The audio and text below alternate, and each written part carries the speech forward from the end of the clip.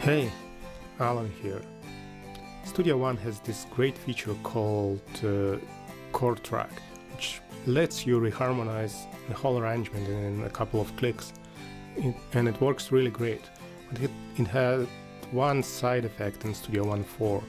So if you have an instrument like Reason A-List Guitarist or many others, and have basically part of the keys controlling pitches and the other part controlling phrases or some articulations or some different things, then pitches basically not playing any notes but doing something else.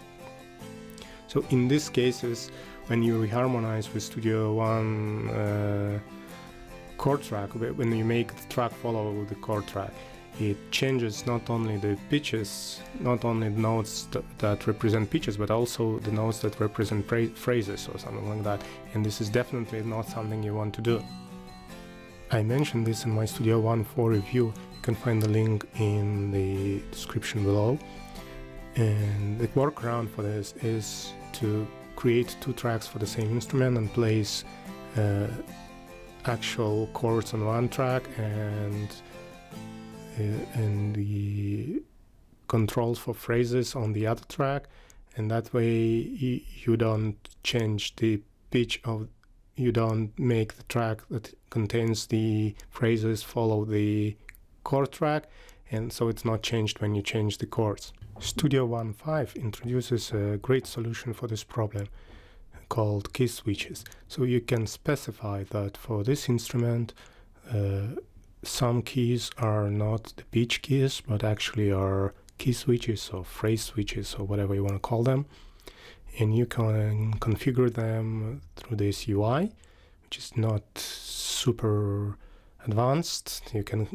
You have to go key by key, but specifically for A-List Guitarist, I've created already a preset that you can download from PreSonus Sphere and PreSonus Exchange, and it will set all the phrase control keys for A-List Guitarist on your track and preserve the phrases that you set. And there are also many presets for other instruments in the Exchange, and I imagine that since Studio One 5 was just released, there will be much more in the coming weeks, and you can use them with Chord Track without fear of messing up your phrases.